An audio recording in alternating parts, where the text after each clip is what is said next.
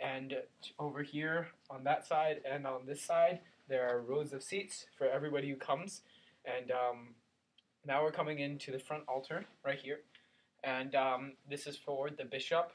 And when he would be here preaching, you can see over here there are also golden crosses above the other seats for religious figures. And now we're coming over to the side altars. Then up here and across, you can also see some stained glass.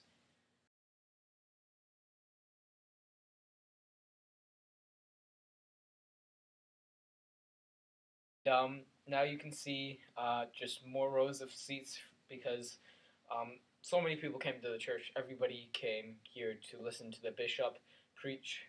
And to the sides, there are chests filled with relics.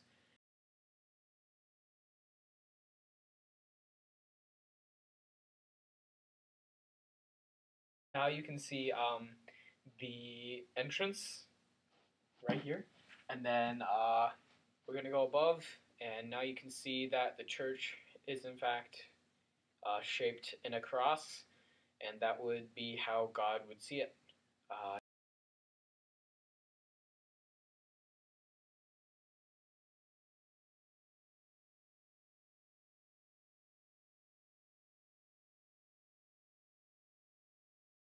Okay, so we're walking into the wine press. So it's lever operated, and you just throw your grapes in here and it squashes them. Now we're moving on to the meat shop or butcher shop, and they sell meat such as chicken, pork, and beef.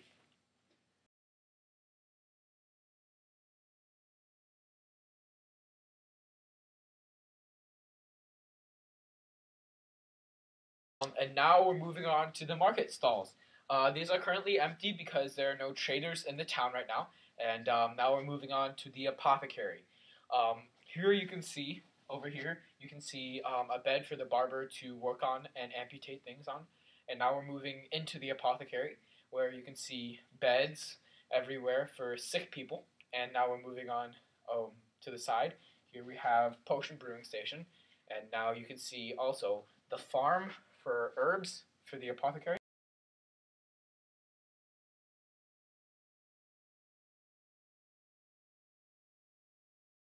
Oh, so we're going on to the gallows.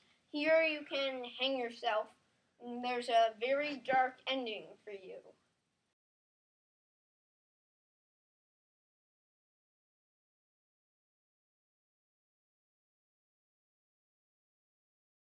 And now, as you can see, we're moving on to the stocks. Right over here, where you can publicly humiliate people by throwing eggs and snowballs at them. And yeah.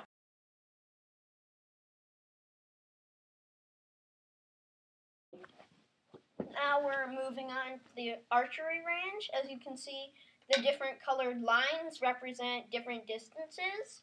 Archers would come to the archery range to train and for competitions, for entertainment, for the village people.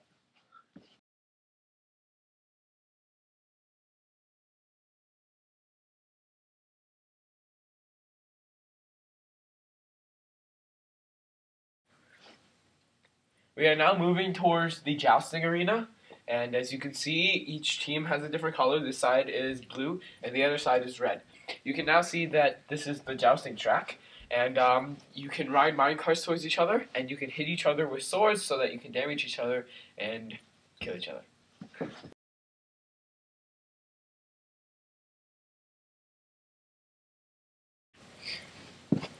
This is an aerial view of the town square. Now we're flying into the bakery. You can see that the baker sells different types of breads, and he has ovens to cook them. He sells bread, biscuits, and smothered bread.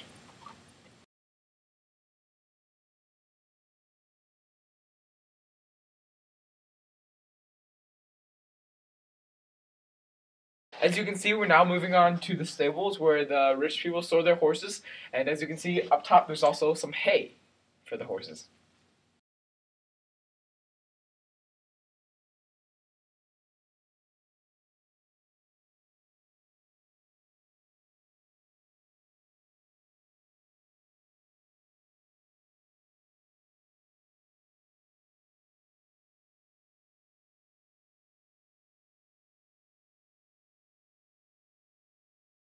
This is the fighting arena.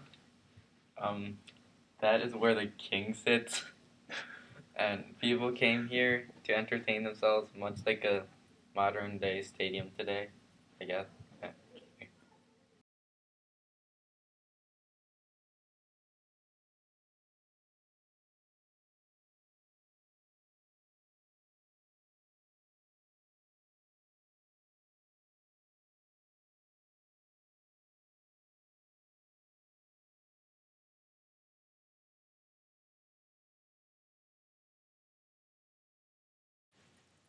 Now we're entering the peasant village.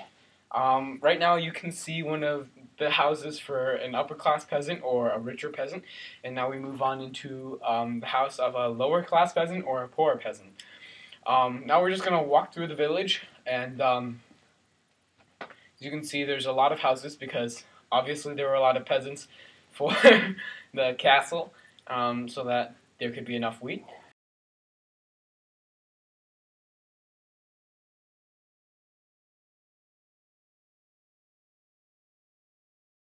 And now we're moving on to the mill where the peasants could grind wheat to make flour so that they could make their bread.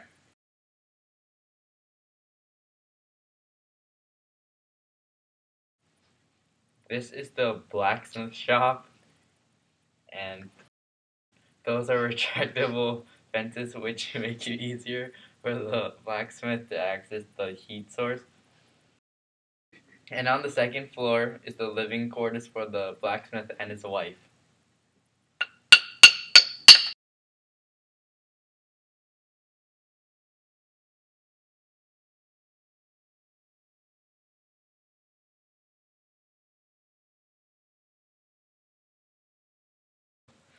And now we come to the merchant shop, and this is where the merchant sells all kinds of goods. And in the back of the shop, he keeps everything that he sells.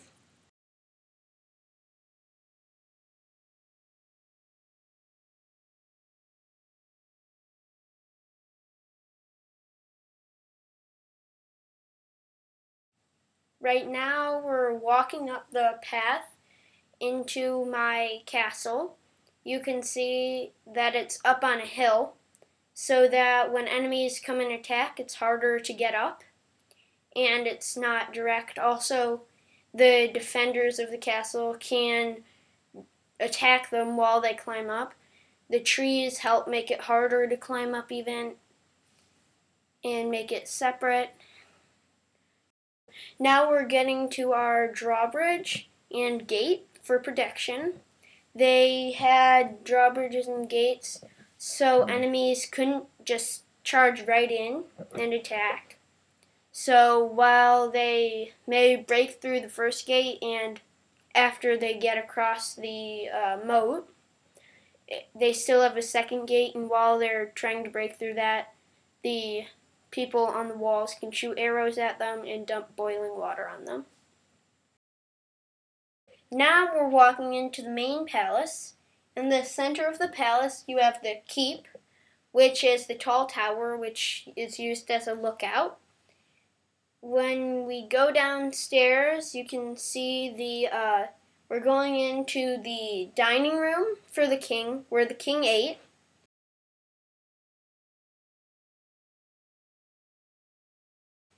Now we're going over to the peasants' protection quarters, where peasants would stay during a siege. Now you walk much deeper down underground to reach the dungeons, like a prison. It was very dark and scary there.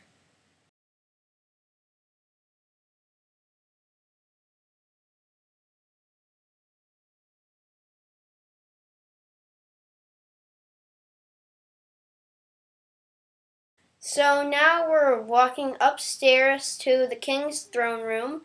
Two not quite as important people sit next to him in the thrones to his sides, such as the queen and prince or princess.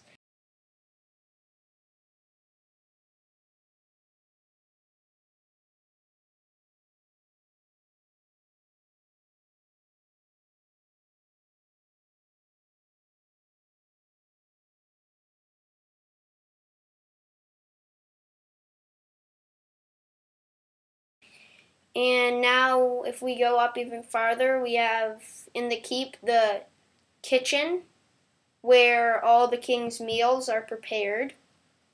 As you can see, it's a very important place since the king wanted very nice and expensive meals.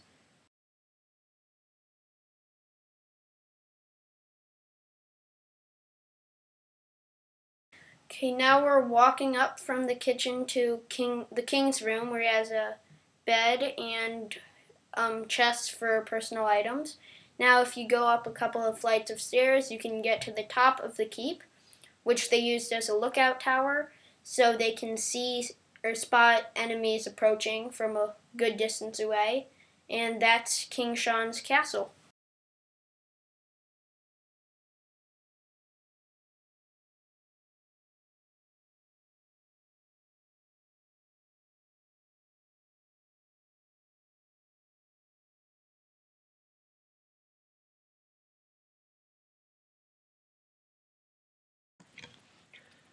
So now we move on to Lord Coda's castle, and here's the entrance. And we are lucky to have Lord Coda with us today.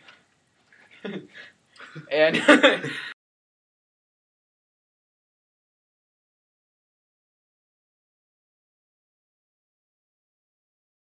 if we move on to the back of floor 1, I'll let Lord Coda take it away. This is a fountain that represents wealthiness.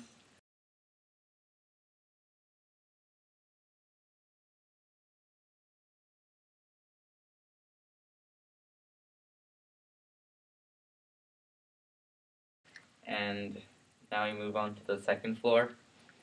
This is the dining room where I ate meals with other nobles or other wealthy people.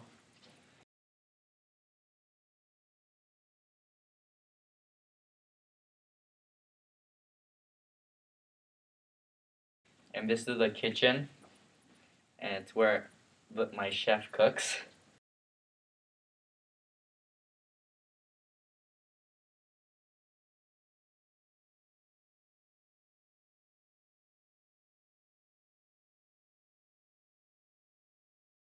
Now we move up to the third floor, and this is the throne room.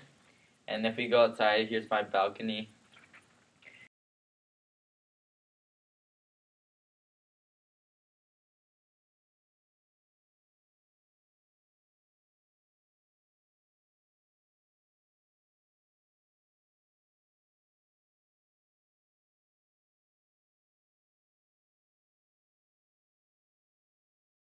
And on the fourth floor is the servants' quarters. It's where all my servants sleep and rest. And at the top of the castle is my bedroom, and it's where I live and sleep. And at the top is the big balcony.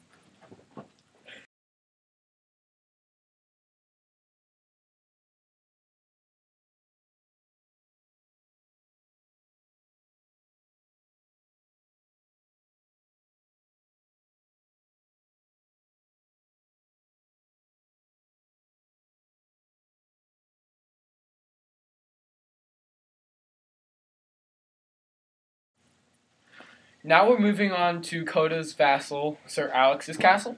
Once you walk in, you can see there are livestock pens where livestock would live. And over here you can see there's also a marketplace. And now we're going to move on to his guardhouse, where guards would temporarily live while they're guarding his castle. And now we're moving on to his main room, where once you walk in, there's a dining room for Sir Alex. And over here to the side, you can see a storage room for him. And if we go up one more level,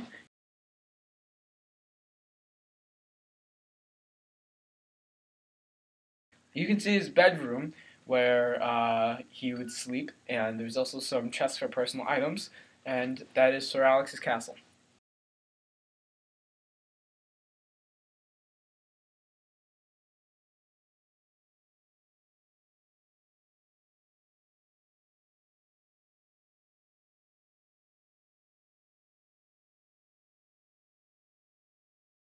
Now we're moving on to Lord Kevin's castle. As you can see, when you walk in, there are two sets of security doors, one of which is a piston door, and the other of which is a set of iron doors. Now, if we move on to the right side, you can see that there is his squire's room, where his squire would live, and as you can see, there is a fountain. And when we come across the hallway, you come to his room where there is a larger bed, and there is also another fountain, and there are a set of bookcases. Now, if we move on into the center, you can see just a center sitting room where you can see a painting, and if we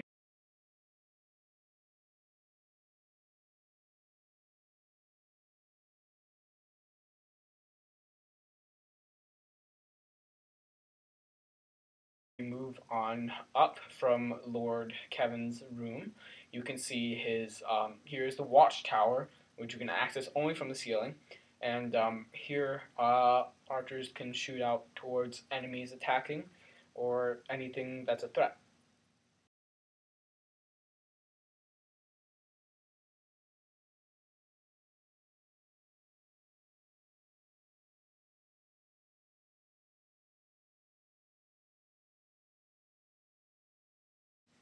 And now we move on to Sir Jason's castle.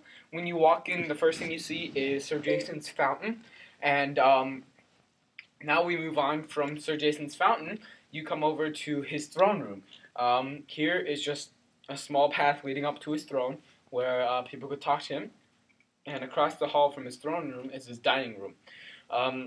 If we move up this ladder from his dining room, you come to the top of his castle, and to the archery station number 1. And at archery station number 1, archers could shoot out towards enemies attacking or anything like that. And as you can see, there are multiple archery stations, 2, 3, and 4 over there. And if we move into the center archery station, or the watchtower in the center, you can see this is where guards would shoot or look out for enemies coming towards the castle. And that is Sir Jason's castle. Once again, we'd like to thank everybody who has helped us with working on the server, building the extra castles. We would also like to thank everybody watching this video, and we hope you enjoyed. Thanks. Bye.